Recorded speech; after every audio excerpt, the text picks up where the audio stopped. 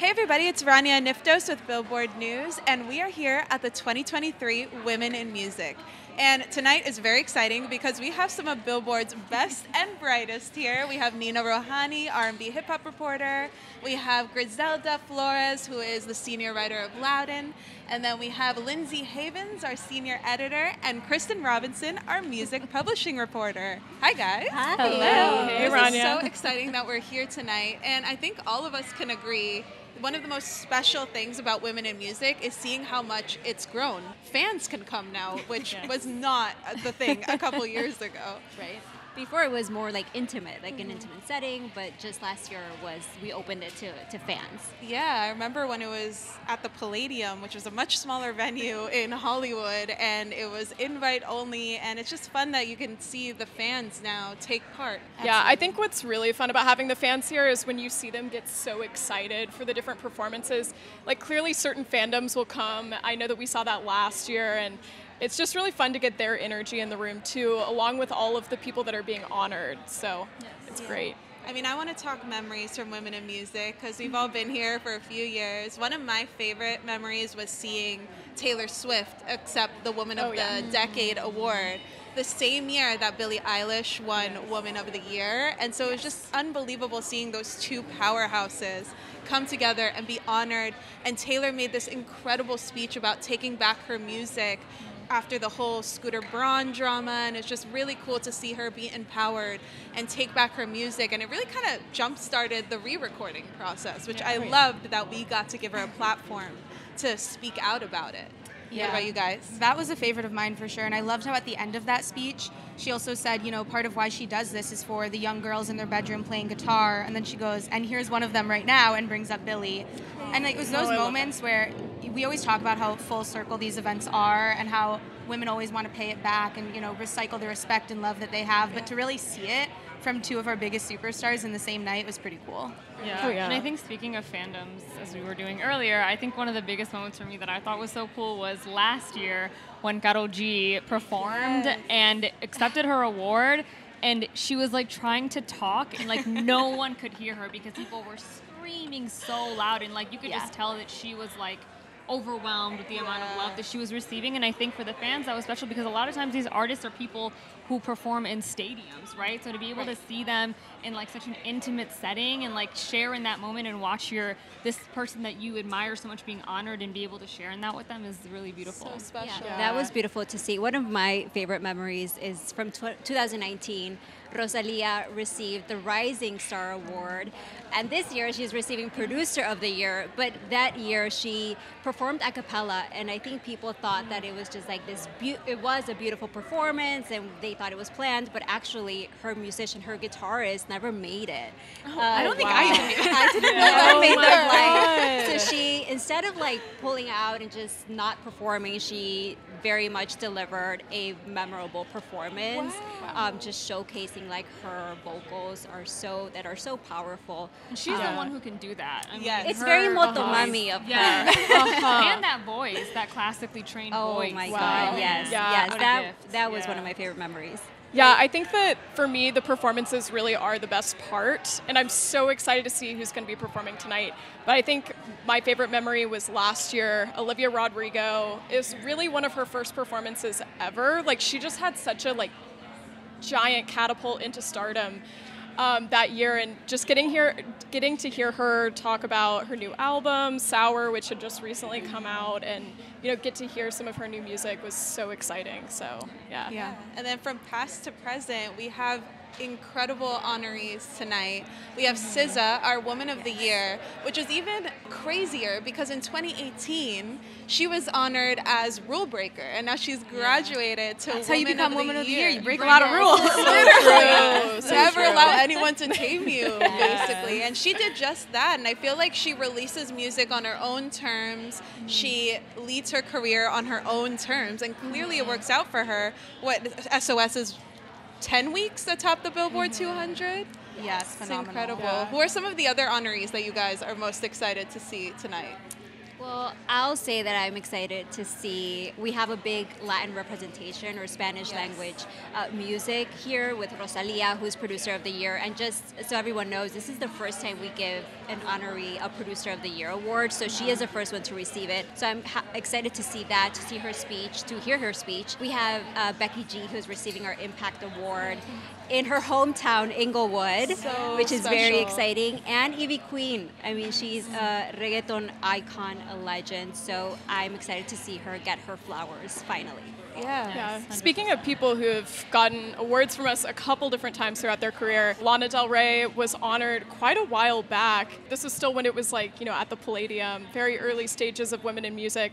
And she's coming back this year. She's our visionary honoree this year.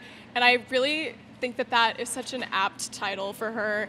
I think she really has shown throughout the last decade of her career that she truly is a visionary, whether it's visuals or her songwriting, which has inspired kind of the next generation of women that are singer-songwriters in this industry. So I'm psyched to see her tonight. She's so modest with her... So modest. Yeah, with the influence that she's had on everybody. I feel like all of us standing here in one way or another were obsessed with the Lana Del Rey video. And I love that it's probably all from a different era. Yeah. It's not like we all can pinpoint the same thing. She's been a visionary for a long time. Forever, since she got on the scene. And a lot of the artists, the Billies, Charlie XCS, all these artists looked to Lana when they were growing up. I agree with you, the Tumblr Kristin. era, like yes. I feel like everybody's Tumblr feed was like 70% Lana. Her sitting on that, was it on video games where she sits on that throne with like the big flower? It's Born to Die. It's Born to Die. Checking you on the music videos. I got my knowledge. She knows her music video. No, I think what's so great about her is like, although we can point to all these different eras, like she's still at the top of her game. She has a new album coming out next month. And so this is just a really cool time to kind of check in. It's been about a decade of releasing music for her. And to get to honor her and see her tonight is going to be really awesome. Yes. And you got to check in with her at Hollywood Forever, which is I can't stop talking about the coolest interview in the coolest setting. Yeah, I mean, she truly was a joy to talk to. Hopefully we get to see her tonight on the red carpet as well.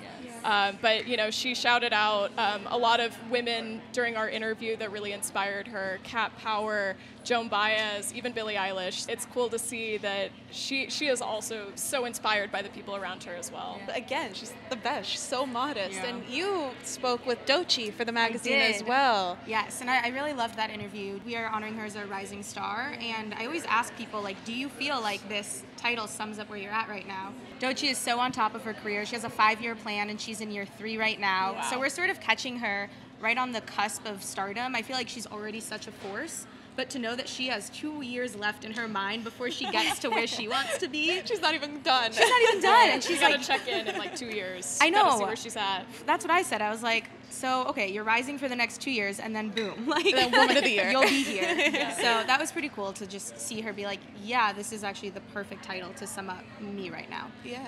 And I love the diversity that we have because, we're talking about the Latin representation. We have R&B, we have pop.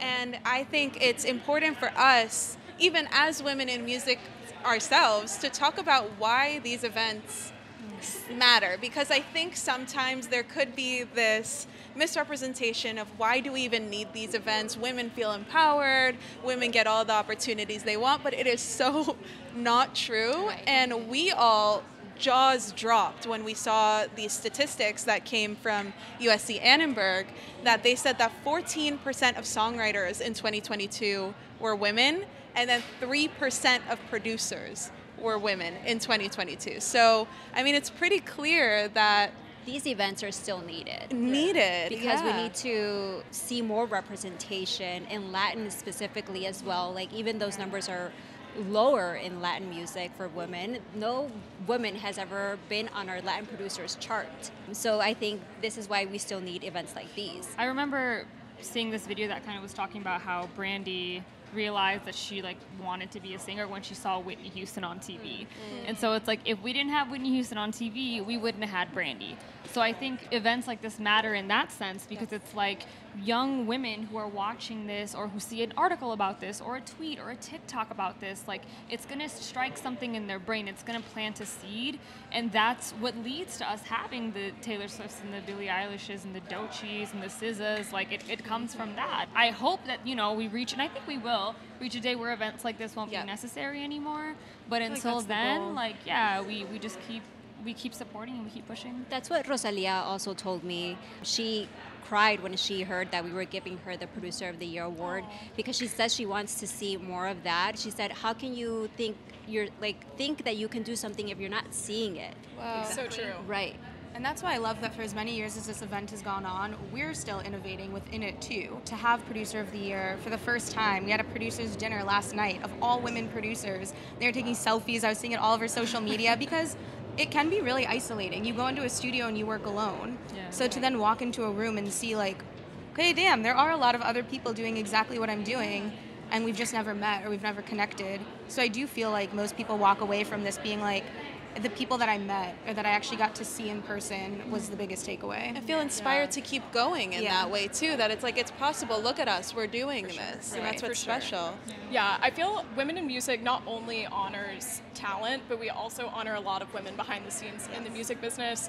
That's something that I report on all the time, and it's really great that this event also, what you won't see on the live stream is that there are just hundreds of women from all walks of life in the music business, all different angles, all kicking ass, that are all going to be here tonight, you know, seeing each other maybe for the first time in a while. I think this is a great opportunity for all of us to kind of come into the room and not only honor the talent on stage, but also to honor the women that kind of powered those talents to get onto the stage in the first place. So it's a great event, and really I'm excited to see everyone who shows up tonight. I am too, and it's cool to see the future of women in music too. I mean, we are expanding into Latin women in music. Yes, so we just announced that we have our first ever Latin Women in Music that's taking place in May.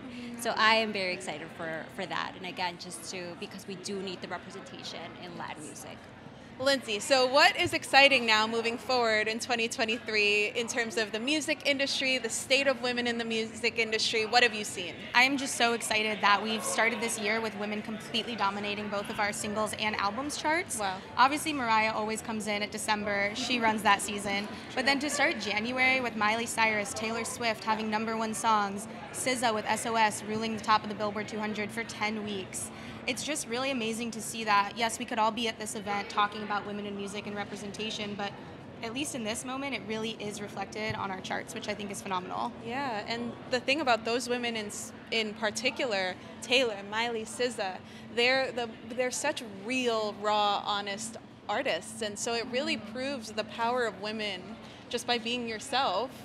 How much people connect to that type of energy and that type of music. I mean, it's all very personal work, I think, which is cool. And like, obviously we see work that's more fun and lighthearted, but to see like SZA bearing her entire spirit on this album, and Miley talking about like a really deep heartbreak and how she recovered from it and loving it, exactly. Like it's just women inspiring. being.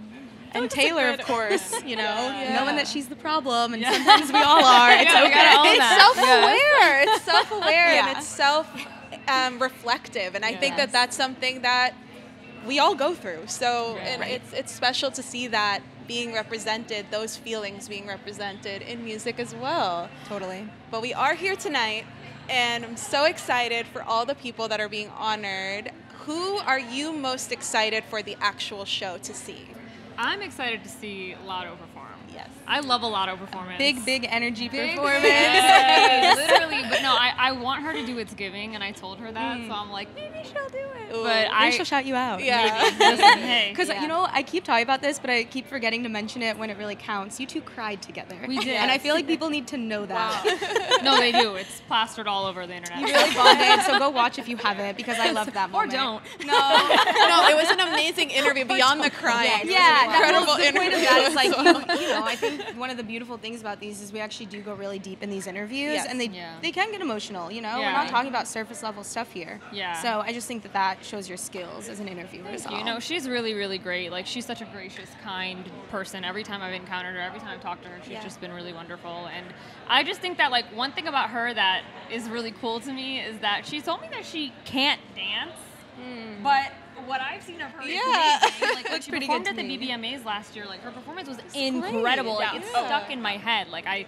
remember that performance all the time. So I'm just so excited to see what she pulls out of the bag tonight. I mean, I'm personally excited for Kim Petras. This is the first time we're honoring a trans woman at Women in Music, which is the next step in representation and normalization of women and That all types of inclusivity. women. Every whatever a woman looks like, feels like, women should all be represented, and that's what I love about Kim Petras. And she has such a great energy and a great message for everybody, and I've always loved her, and I'm so happy that she's getting the recognition that she so deserves. I've been a fan of hers forever. Yeah. So Have you guys seen those photos online that we did with her for this issue? Oh, They're beautiful. So They're pieces of highly art. recommend if anyone hasn't seen it, please go check them out because they're incredible. She looks so cool. She looks so good. She's been grinding for years. I feel like I've been following her for so long, and it's great to finally see her hit that peak, that personal milestone. We're coming just off of the Grammys, where she already made history there. Now she's making history here, so I'm really psyched for her. I'm excited for the performances, obviously, but I do love the speeches. I always get emotional, so I'm looking forward to seeing or hearing the speeches tonight. There's always someone's mom there giving I them was the going to say, award. last year we had a lot of Last year we moms had handing moms, out yes. awards. Sweetie's mom, like, Oh my goodness. beautiful. Yeah. And she gave the sweetest speech about Sweetie and gave her award. Was it also, who was the other one? Phoebe Bridgers, Bridgers, and her yeah. mom cried while Yes. giving her Yes. the speech, and it was so touching. Yes. I loved That was it. a really special one for sure. What about you, Lyndsey? I have to go with the speeches as well. I feel like so often at award shows, people are gracious for a song, an album, something really specific tied to a project. And with Women in Music, it's literally being grateful for just being an amazing woman and being a person who's made it in this business. So I feel like those speeches hit a little harder than other award shows. Catching SZA in the middle of one of her biggest success runs yet. You know, she's on an arena tour right now. So I'm kind of curious to see what she has to say amidst all of that. I'm so excited, you guys. I mean, this is so special, and I'm so thankful to be here with all of you because you guys are women that I look up to at work every day. So this is so special. Yeah. And well, yeah, so thank you, everybody. And if you want more Women in Music coverage, be sure to head over to Billboard.com, Billboard socials, and anywhere really where you can find Billboard. So have a good night.